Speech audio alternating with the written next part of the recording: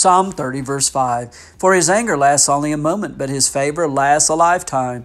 Weeping may stay for the night, but rejoicing comes in the morning.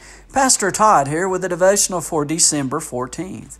God is almost always portrayed as the loving Father who wants His children to see how wonderful and glorious they are. But seldom do we hear about God's holiness and His demand for justice. Thankfully, His anger is described as only a moment, compared to His favor, which lasts for a lifetime. Although we would like to remove weeping from daily life, it's that stubborn pest who keeps coming back to torment us. Yet, joy is on the way. Nehemiah declared, "The joy of the Lord is my strength."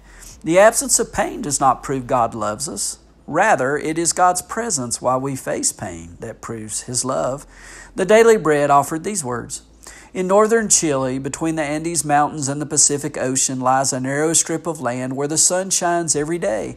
Clouds gather so seldom over the valley that one can say it almost never rains.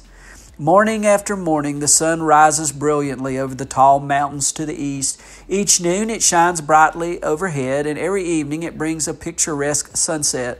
Although storms are often seen rising high in the mountains and heavy fog banks hand their gray curtains far over the sea, Old Sol continues to shed his warming rays upon this favored and protected strip of territory.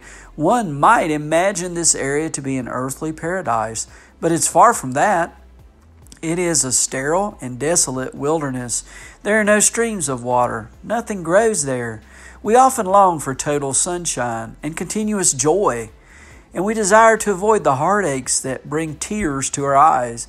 Like that sunny, unfertile part of Chile, however, life without clouds and even an occasional downpour would not be productive or challenging.